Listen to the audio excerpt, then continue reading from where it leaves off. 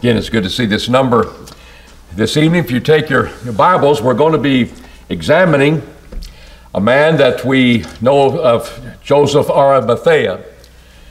And when you look at the New Testament passages concerning him, we can get a picture of what kind of man he was.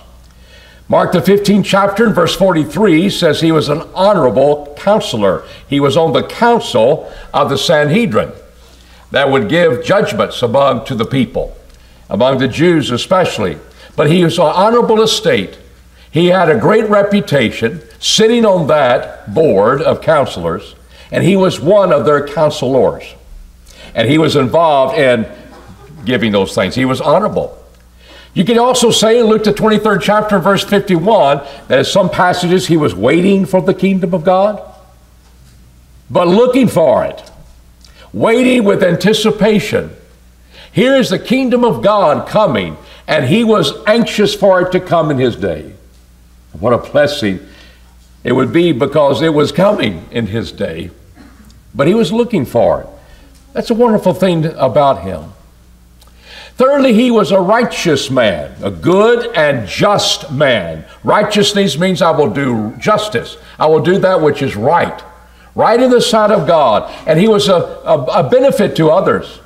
He was good in his character, beautiful in its character, and beneficial in his effect, and how he reacted and dealt with other people. The Bible also says in Luke 23 and verse 51, he did not consent to the Sanhedrin in their counsel and their deeds. They counseled, let's put him to death. Their deed, they did it. They had him executed, Roman style. They had him executed according to the Roman government and how they were put away criminals. And indeed, he was one. I'm not with that group. Friend, just because you don't consent to something doesn't mean you're innocent. It doesn't mean that you're going to be saved because I didn't go along with them, so I'm not going to be guilty of things. That's not the case at all. But it's a noble thing. He said, I don't think that's right.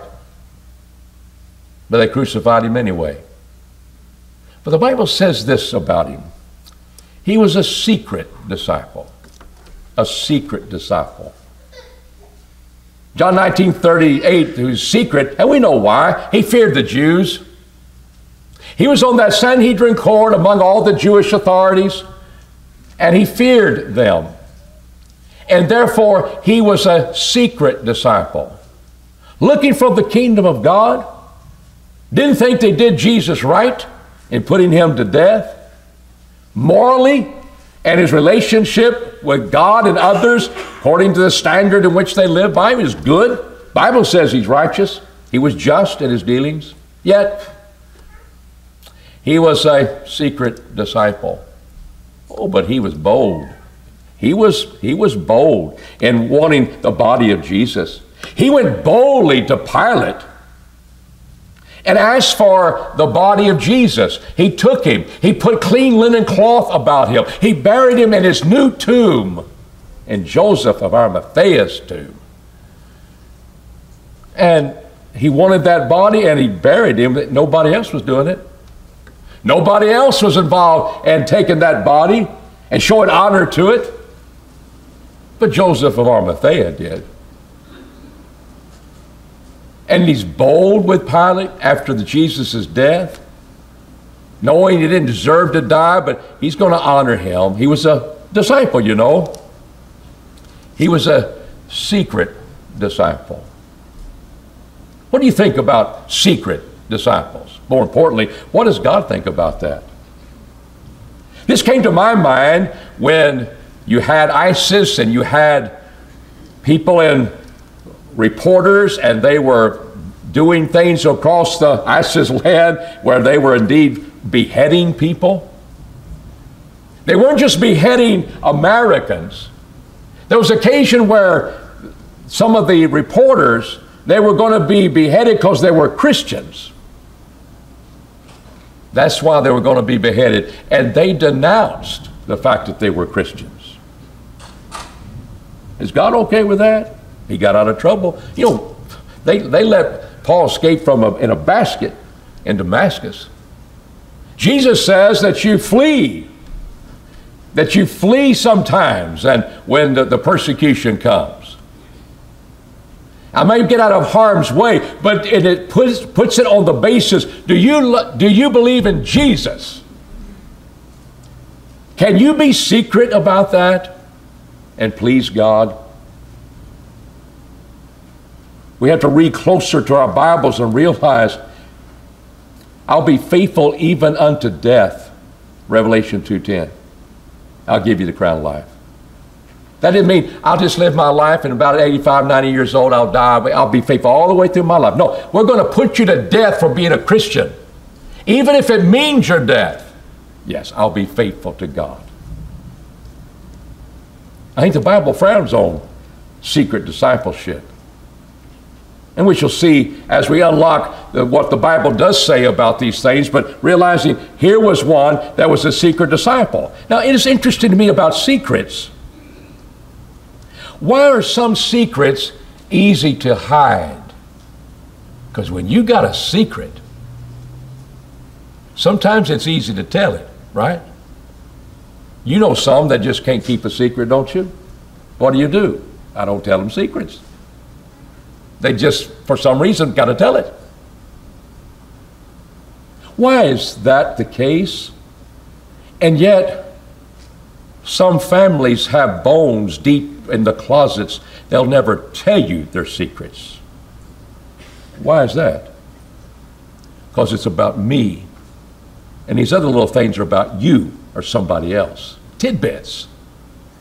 Because, a whisperer, the words of a whisperer, they're like dainty morsels. They go deep down into the innermost parts.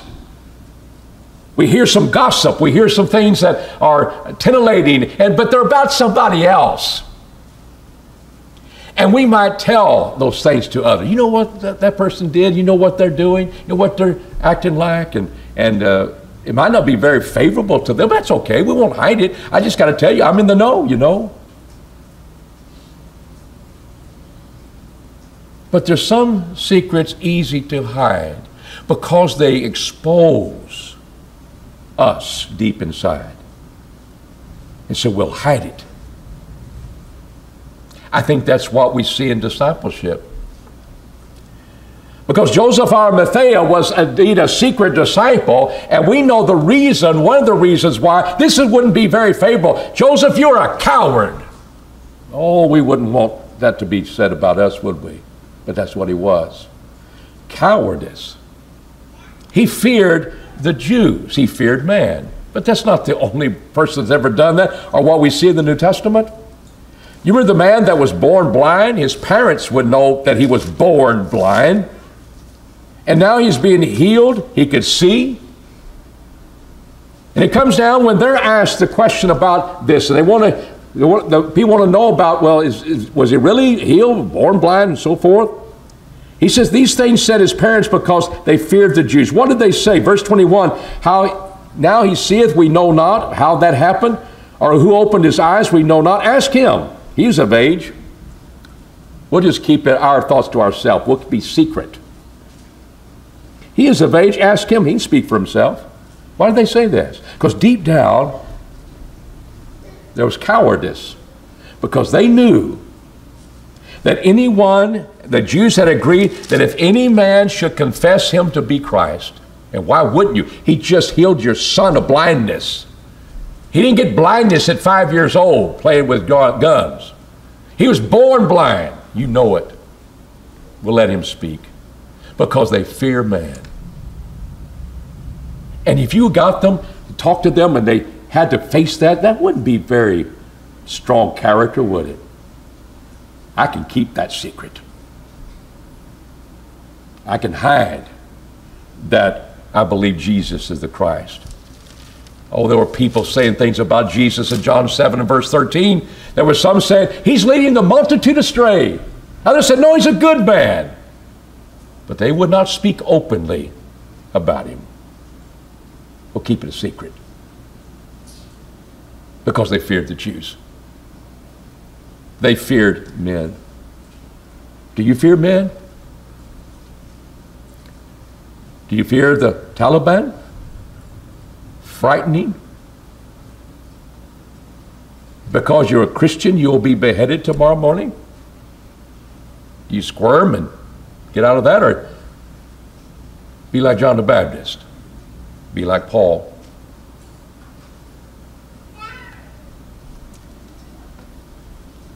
But secret discipleship is also because people are ashamed. And the shame comes out this way: we will not acknowledge that I'm a Christian.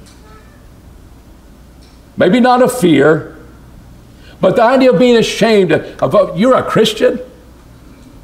And that gets more and more away in our society, because more and more Christianity is not favored. You got more and more people that are atheists, and they get in charge and they do not like anything about Christianity. They make fun of it. They ridicule it.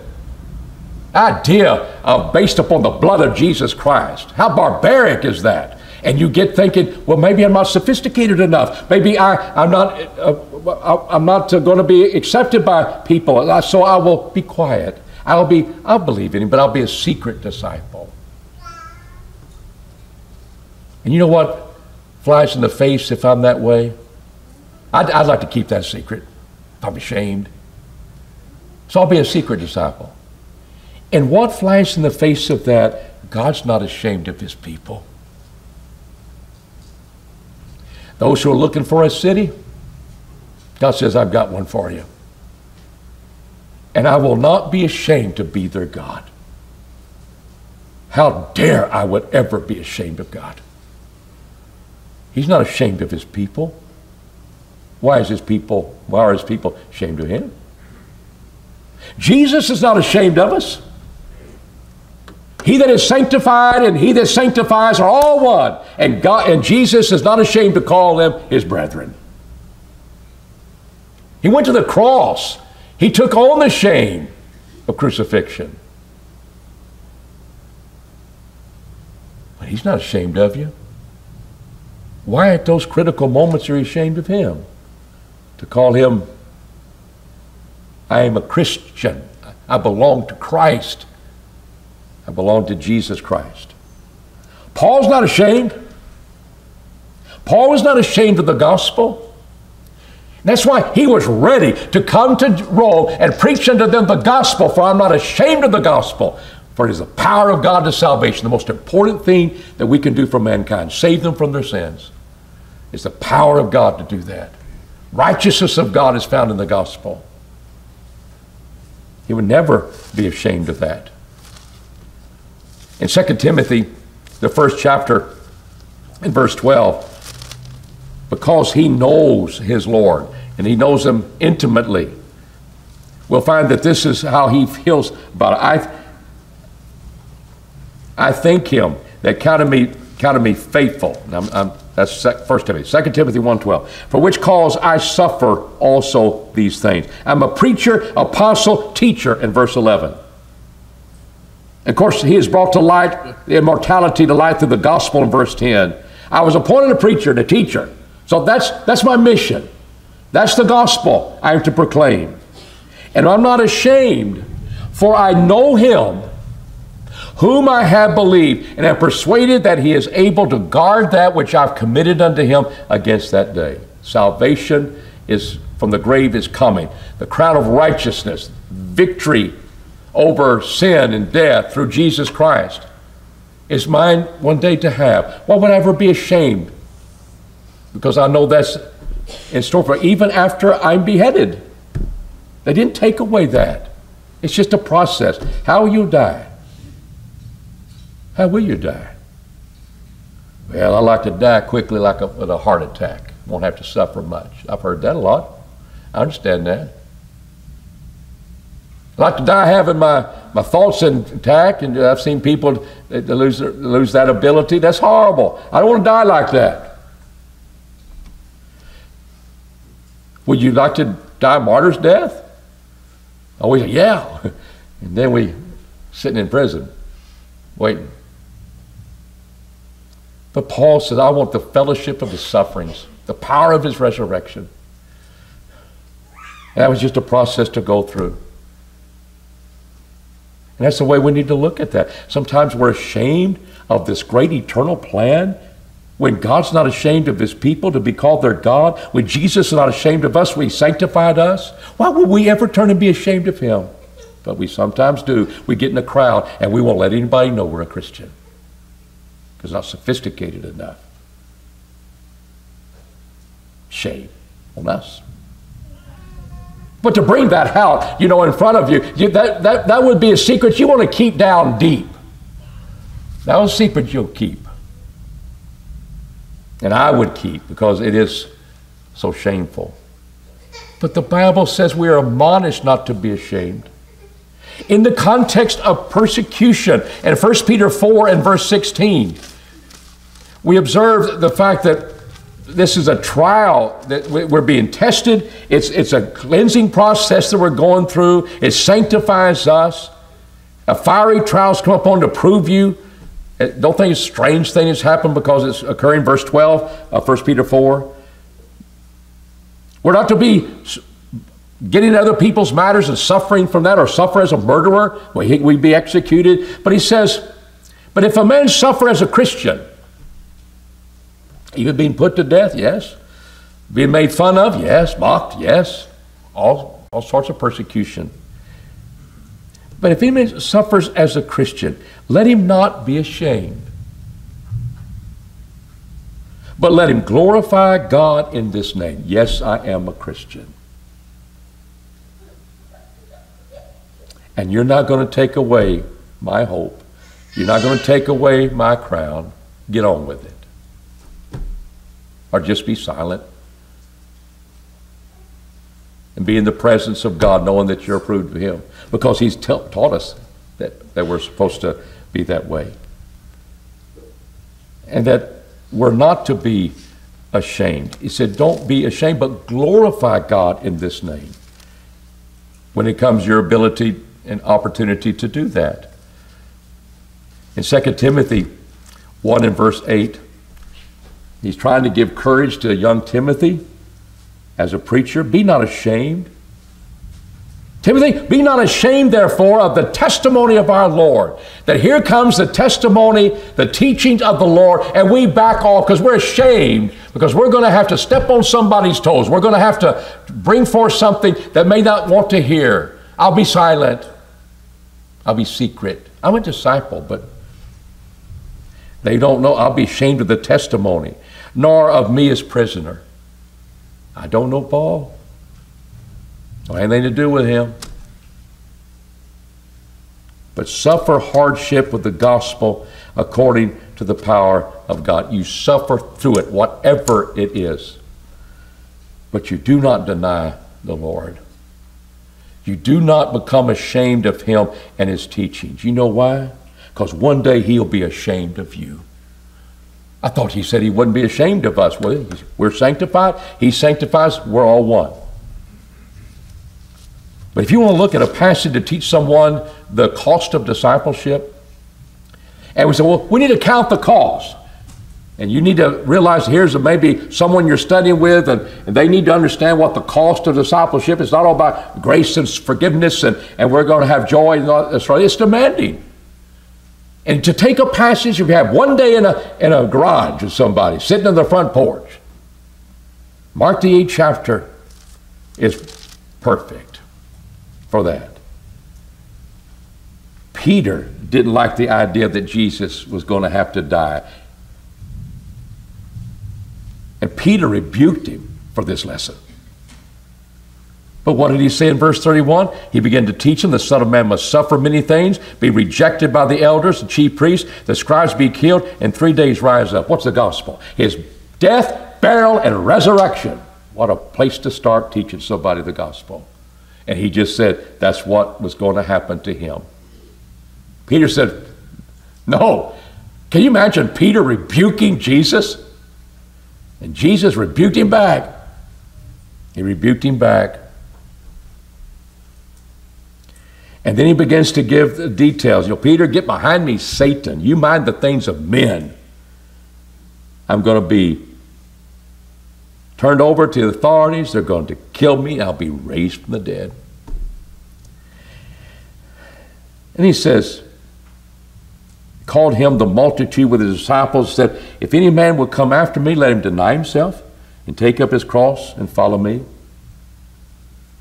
Whosoever shall lose his life for my sake, the gospel's sake, shall save it. Count the cost, but in losing you save. Yes, there's going to be persecution. There'll be difficult. What did it profit if a man gained the whole world and forfeit his life? But what should a man give in exchange for his life, meaning his soul? For whosoever shall be ashamed of me and my words in this adulterous and sinful generation, when they needed to know what the light of the gospel is, and we're silent because we don't think they'll receive it well. We'll just be a secret disciple. It's easy to keep this secret because we're ashamed when we come in the context of men. He says, if you do that, the Son of Man shall also be ashamed of him when he cometh in the glory of his Father with his holy angels. What big a crowd will you buckle under? Will they be college educated? Will they be bosses? Will they be a group of people that you respect as far as this world is concerned, and you want their respect, but they don't respect Christianity? What big a crowd will it be? It won't be as big as the angels coming with the Lord. It won't be as important realizing before the Father and his holy angels, here is Jesus being ashamed of me.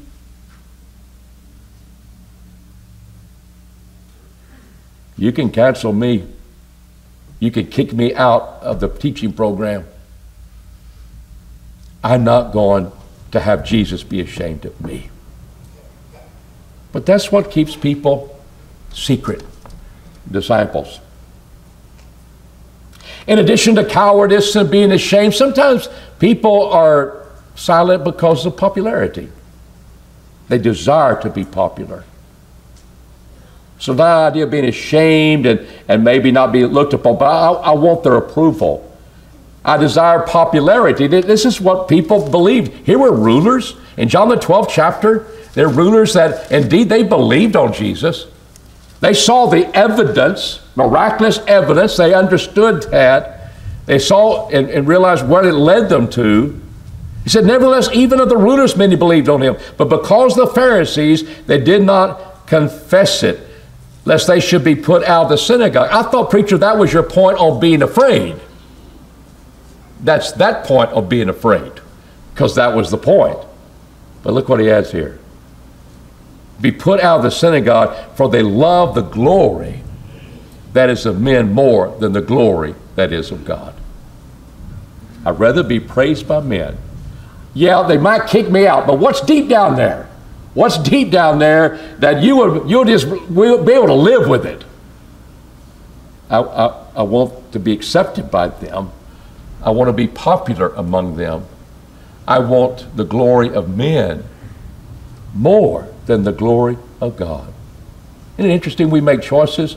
It's not that we don't want the glory of God. And the glory of God, yes, I want to be pleased. I'm a disciple, you know. But when it comes down to the time, like Joseph of Arimathea, I believe in Jesus, and I think they did him wrong, and he was a secret disciple. He boldly asked for the body. There was some strength in him, but he was still a secret disciple because he feared man. But think about it. It's not that we don't want we want the glory of men more than the glory of God. That's astounding.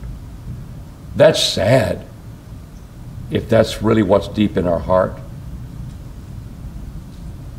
And you try to say, well, there's just not enough evidence for Christianity. Is that the problem? Or is that the group you hang around? You want they want your approval, and they're not going to accept you. I'll take the glory of men more than the glory of God. And that's what we see. We need to be reminded, you're going to be a friend of the world, you're an enemy of God. You're enmity with God. whosoever makes friendship with the world is enmity with God. James, the 4th chapter and verse 4. There were people who were lovers of money. There were Jews, and Jesus dealt with that. You've got to make up your mind. You're going to serve God or mammon. And they didn't like it. And he says, the things that you exalt, those are the things that Jesus condemns and God condemns and looks down upon. But men exalt that. Money and prestige and all the things that went with it are the things that they like. They justify themselves in the sight of men, but God knoweth their hearts, and that which is exalted among men is an abomination in the sight of God. So you want to go the route of the world and be popular with them? You have that choice. And in a moment of soberness, I would think, I would rather have the glory of men than glory of my Creator? That's crazy. No, that's practical.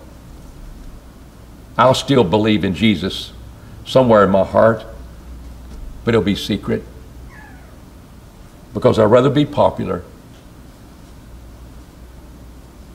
than to go against what men would say. We should not seek to please men. Paul lived it, he taught it. When people were trying to bring Judaism in to play with the gospel, and let's circumcise them along with the gospel and save us by our sins, and have that Jewish input, Paul said, no, you perverted the gospel. You're not going to be justified by the law of Moses. Circumcision does you no good. And you're only the gospel you're to accept is what Paul preached. And if there's any other minor, if there's any other gospel, let him be anathema. Am I still pleasing men? Am I pleasing men or God? I could not be a servant of God if I please men.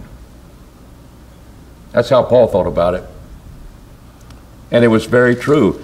When he comes to Thessalonica, and the type of teaching and the character from which that teaching came from, of men such as Paul, he could set it up there and realize, everything was straightforward. And in that context, verse 3 says, our exhortation is not of error, nor of uncleanness, nor of guile, but even as we have been approved of God to be entrusted with the gospel, so we speak. It's a big thing. I've been entrusted with that gospel. I'm not going to pervert it, Lord. But we speak not as pleasing men, but God who proveth our hearts. See, men pleasers sometimes become secret disciples and not speaking the things that they need to do. My appeal to you as we close this sermon is that, dear Christian, you never hide your light, even if it means your death. Your light is to shine. We're reminded of the Sermon on the Mount when Jesus says, you are the light of the world. In the context, a city set up on a hill cannot be hid. It is so like a city on a hill, but it can't be hid. It can't be hid. It's up there. It's high. You can't hide it. That's what we're supposed to be. And you can't be that city of light when you're a secret disciple. You never let the light of the gospel come. Oh, when it's convenient you do, but not when it's really needed. And this adulterous and perverse generation, you were ashamed of the testimony that could save them?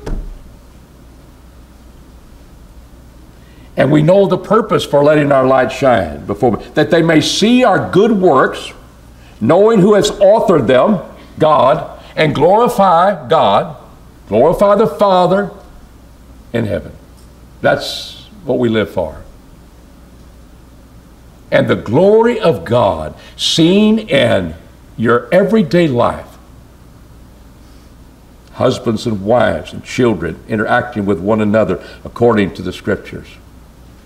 You being honest in your dealings.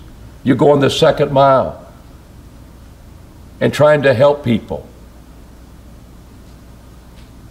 You might help a lady change a tire. Don't charge her anything. She wants you to have breakfast at the McDonald's, and you just, I did it to help you. And she writes, you know who you are? You know who you are. She didn't know his name. But there's people like that. That's what Christians do.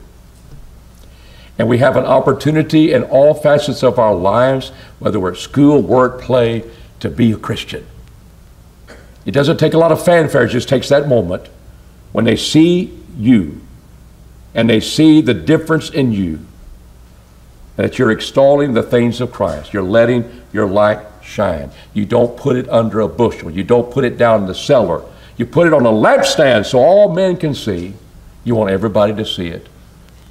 And that leaves no room. Today I don't want you to see it because I fear men. I'm ashamed in this context with people. I'd rather be popular than be godly.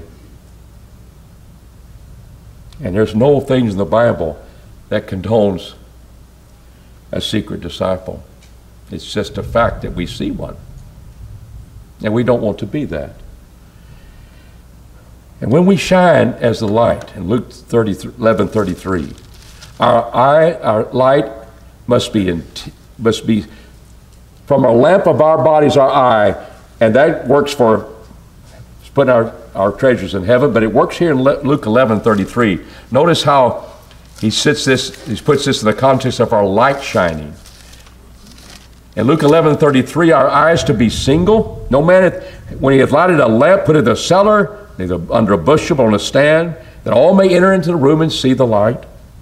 The lamp of the body is thine eye when the eye is single. I mean, it's not divided. It's focused like a laser beam. And you're not going to, the waves are not going to be there. It's just kind of like a laser.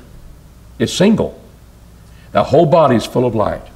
And when it is evil, the body is full of darkness. Now listen to this. How could this be? Look therefore whether the light is in thee, be not darkness. They're antithetical to one another. I think even Noah knew when the lights went out today. What happened? There's no light. You know it when it's not there. And we have the darkness. But sometimes when the light that is in you is really darkness, just how dark are you?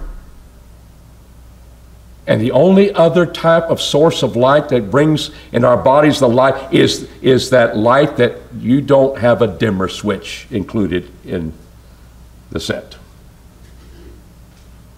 You're shining. You don't dim it. You want all to see that. And your body is full of light. Therefore, the whole body be full of light. Having no part dark, it shall be wholly full of light, as when the lamp in its bright shining doth give thee light. We're to be holding forth that word of life. We're to be luminaries. We're to be lights. And luminaries are people shining lights in a dark canopy of sin. That's what we are. And we're stretching for that word. And there's no secret discipleship going to do that. We're here. And we honor Christ, regardless of what man will do. How bright is your light shining for the Lord? And if we have these little things in us, we can dim the switch, and we can dim the switch, and we can dim the switch. And if that's the light in you, how dark is your heart? Because there's no way of compromising that. We know why Joseph of Arimathea did what he did. He was a good man. At least he didn't go along with the crowd. He didn't agree with them, but it happened. It happened. And maybe you're a secret disciple now. I want to get your heart cleansed from all of that. And just look how much time Joseph of Arimathea wasted in secret discipleship. He had a lot of good things going for him, but how much time have we wasted because we fear the world more than we want the glory of God? I'm asking you, fearing the world and being popular in the world is not going to save you from hell. Better late than never. Look how much time you've wasted being a secret disciple. Let's be upfront. Let's live lives that indeed we're not ashamed. If someone finds, well, they're a Christian, that's a Christian. We're not perfect, but we can shine as bright as we can shine, and we're never going to dim that light. We'll be pleasing in the sight of God. And that may we never be ashamed. May we never become a secret disciple. And therefore, take away the glory of God that needs to be seen in this dark world of sin. This evening, if you're not a Christian, we want to encourage you to become one. Yes, we talked about you better count the cost. You're going to take up your cross and follow. You're going to have to be able to willing to lose my life for the Lord. And knowing that He hasn't taken away my heavenly reward. And that's what I'm going. I want to be with Him and see His glory forever and ever. He created me. I'm going to honor Him. I'm going to honor Christ, who gave me a hope of new creation in Christ. Be saved from my sins. You'll never be ashamed. You'll never be put to shame because you believed in Christ. We can be ashamed of Him, but He sanctifies us. He would never be ashamed of those who He sanctifies and are faithful to the end. May we be that people. Start that road. Come be a Christian as we stand, as we sing.